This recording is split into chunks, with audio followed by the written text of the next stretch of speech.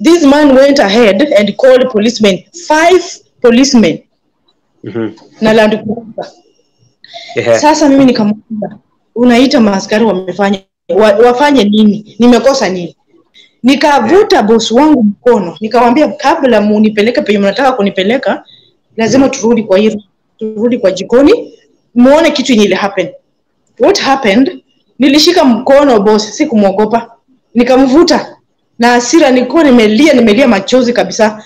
Ladies and gentlemen, welcome back to our YouTube channel. This is the County Digital TV na tuko na Tekla Matigu na tuko na The Ivano TV. Na siku ya leo tunataka kushare story ambapo in our previous video tulikuwa tuko kwa show na Tekla Matigu akatuelezea ya kwamba kuna wakati alikuwa ameitiwa makarao pale pande ya Saudi Arabia, na tukasema ya kwamba tutakuja ndio tuchambue hii story aweze kutuelezea alikuwa ameitiwa makarao kwa sababu gani. Kwa sababu labda kuna mtu hapo Saudi Arabia na maybe anapitia kitu kama hiyo, ameitiwa mapolisi na employer wake. Na sasa tukaona ni vizuri tuchambue hii story ndio tuweze kujua ni nini ili happen na alifanya vipi ndio aweze kuendelea kukaa na wao na kufanya kazi. So karibuni sana. Karibuni sana watu wangu. Yes, karibuni sana. Alright. So Tekla, kuna story ilikuwa umeachisha mahali na tukasema tutafanya show ndio tuweze kufafanua. So kindly nilikuwa nataka kuuliza sasa, kwa nini ulikuwa umeletewa makarao pale Saudi Arabia? Okay, no problem, tutashare hiyo story hapa. Ni kitu cha upuzi yani hata, lakini lazima tuambiane, maana kuna labda wengine washayapitia kuitiwa maaskari kwa vitu za upuzi tu.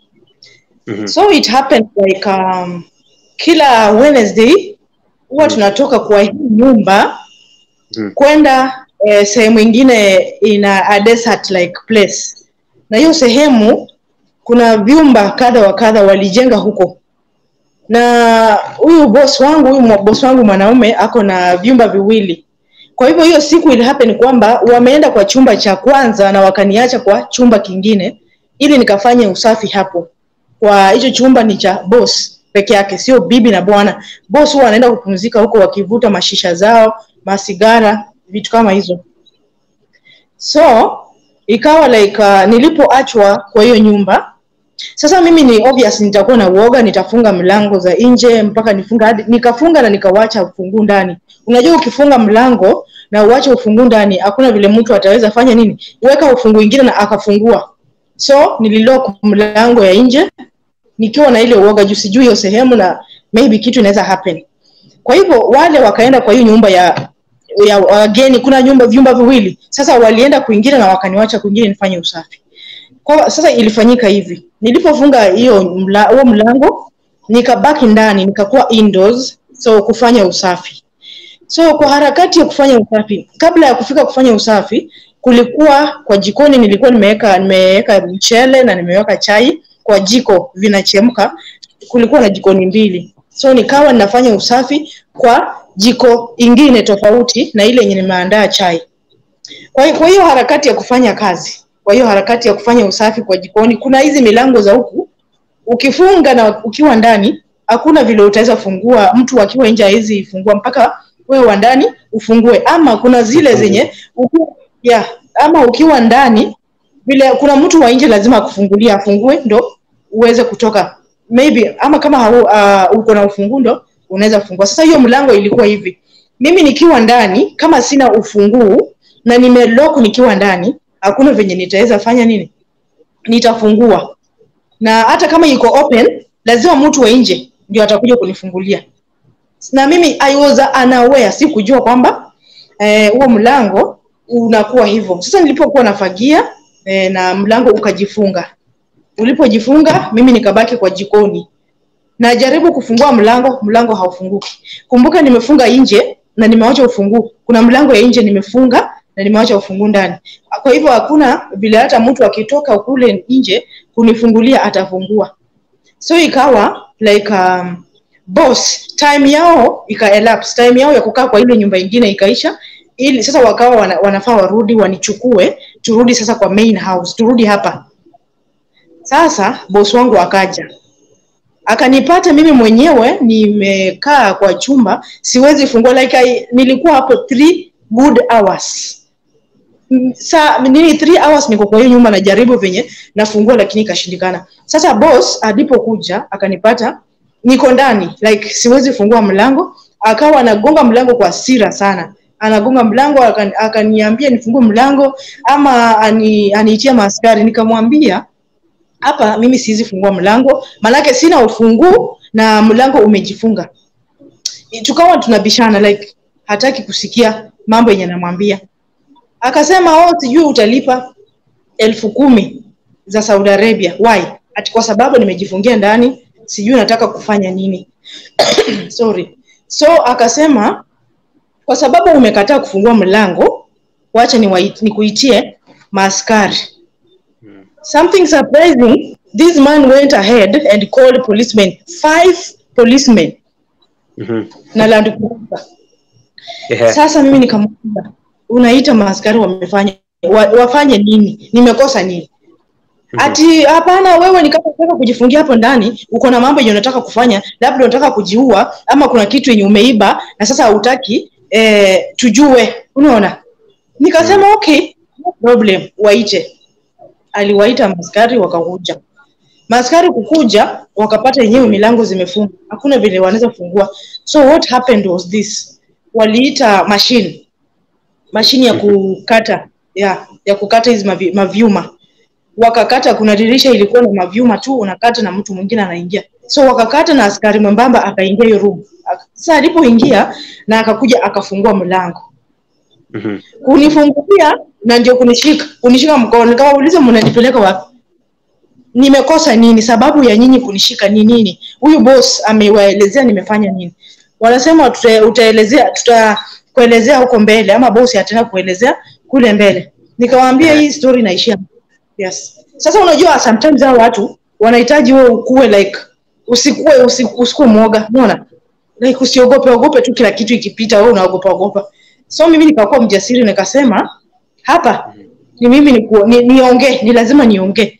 Nikavuta boss wangu mkono, nikamwambia kabla munipeleke penye mnataka kunipeleka, lazima turudi kwa jikoni, muone kitu yenye ile happen. What happened? Nilishika mkono boss, sikumuogopa. Nikamvuta. Na hasira nilikuwa nimelia machozi kabisa. Mimi mwenyewe hata ninashtuka, itakuaje nimeweka huku gasi na inachemka huku na stima, mimi mwenyewe nimejifungia ndani, sijui what will happen. So nikawa naomba. But finally he came. Nililia, yani nalia na nafikiria Kenya. What if something happens? Stima labda ilipuke ama hiyo gas ilipuke. Unaona vitu kama hizo, nilikuwa nafikiria vitu kama hizo. Sasa nikawa na hasira boss ako na hasira, mimi niko na hasira. Nikamwambia sasa fanya hivi. Kabla unipeleke mahali popote, njoo ndani. Alipoingia na pia mimi nikamfungia ndani. Tukawa wawili mimi na yeye. Nikamwambia sawa, fungua. Mlango ndio ufungua, hakuna ufunguo, fungua wewe mwenyewe. Hakufungua mlango, ilimshinda. Sasa hapo ndio kesi iliisha. Sasa askari alifungua. Alipofungua nami nikamwambia sawa, funga mlango. Askari pia naye akaona yeye mlango kweli haiwezi funguka bila ufunguo ama bila mtu wa nje kunifungulia. Kutoka nje tukafika hapo kwa gate. Maaskari wakauliza huyu boss, ulituitia nini hapa? Unaona sasa hiyo kazi ya Mungu. Ni nini ulituitia hapa? Hata tukienda huko mbele hakuna kitu yenye tunafanya, tunaenda kueleza. Hakuna kitu, hakuna makosa yenye mwanadada amefanya. Sasa from there watu wakawa wameshindwa kufanya, azini boss mwenyewe tena wakamchaji. Sasa yeye mwenyewe akalipa pesa, unaona? Ya kusumbua hao maaskari. Yes, ya kusumbua hao maaskari. Sasa hapo ndo mimi niliponea, hapo ndo Mungu alionekana kwa hiyo kesi yangu, yenye hata ningeenda kwa polisi hata sijui kitu ningeeleza. So that is what happened. Nikaitiwanga maaskari, of which ni kitu kilikuwa cha upuzi tu, chenye hata yani mtu angefikiria kitu kile happen hata angeweza kudhubutu kuita maaskari. Yeah, that was my story yenye nilisema kwamba niliitiwa maaskari. Okay, Tekla, ulikuwa na miezi ngapi kwa hiyo nyumba? It was 1 year 6 months.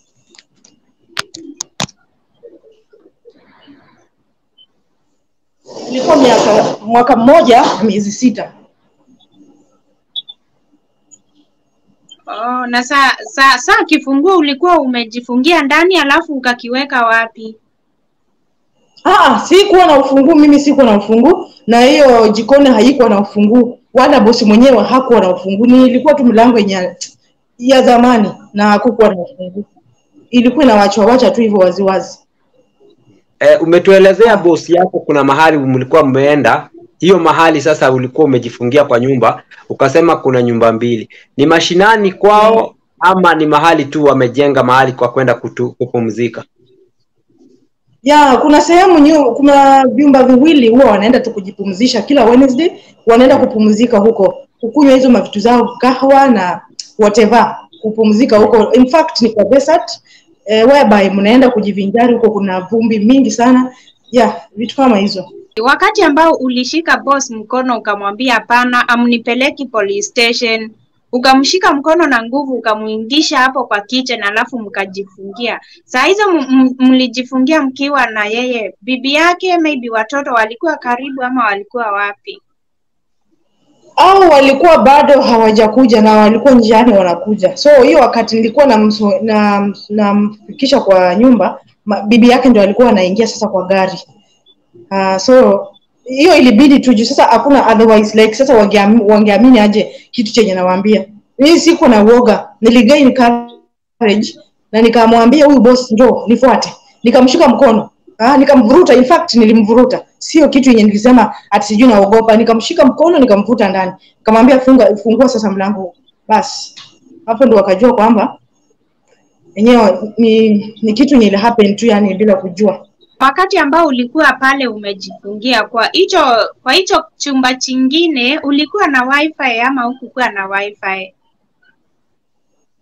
Sikuwa na wifi, alafu hata isitoshe hapa hivi wifi pia ilikuwa tu ni shida, lazima uibe. Nilikuwa nacheza ile game ya kuiba, ya kuscan na kuiba. Hivyo nilisurvive na wifi ya kuiba mpaka like 1.5 years, unaona.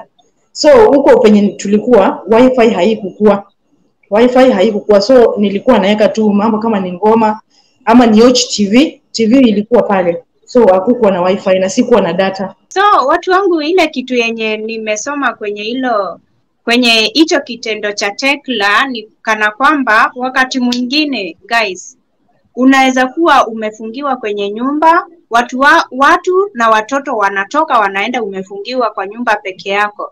Kumbuka pale kuna stima, kuna majiko, kuna vitu ziko huko kwa masocket. Everything can happen ukiwa kwa hiyo nyumba na una kifunguo. Utakimbililia wapi? Na unaona hapo hakuna watoto wao. Unasikia Tekla akisema hakukuwa na wifi, maybe saa zingine hauna line ya Saudi, at least unaweza piga emergency ama fire extinguisher, So I wish you guys mmesoma some lesson kupitia hiyo story ya Tekla. Sijui kama Tekla unaweza ambia Wakenya wenye wako Gulf aje. Okay, kulingana na hii historia yangu ni watu wa kwetu makini. Unajua hivi vyumba vyote almost vyote viko na stima, viko na yani kila mahali penye unaguza unaweza shtukia umeguza stima. Sasa ni watu tukue makini sana na tukue alert. Tusikue tu yani tunafanya tu vitu tu kwa sababu kufanya.